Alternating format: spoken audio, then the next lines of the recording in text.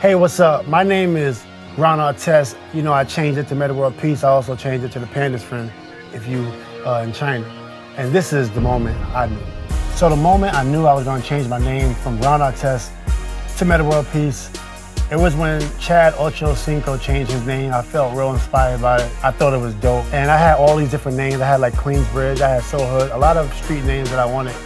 And then as I evolved as a person and things started to influence my life, I started to fall in love with the meditation and Zen and the Indian culture, and that's where Metta came from. The biggest complication that I ran into when I changed my name was AAA.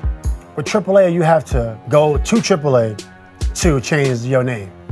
There's no calling them, nothing online. Everything else was smooth. My AAA still say Ron Artest to this day. I don't even know where the AAA office is at. In New York City, people call me Ron. Sometimes in Chicago, Indiana, then in LA, some people call me Metta. Kids call me Mr. World Peace sometimes. New Yorkers is not calling me Metta. You know, I'm from New York. I get it. I know we're from New York, and it is what it is. I understand. The difference between Ron Artest, a basketball player, and Metta World Peace is a 23-year-old Ron Artest was a difficult player to play against. You know, Metta World Peace is pretty easy. You can get over on him.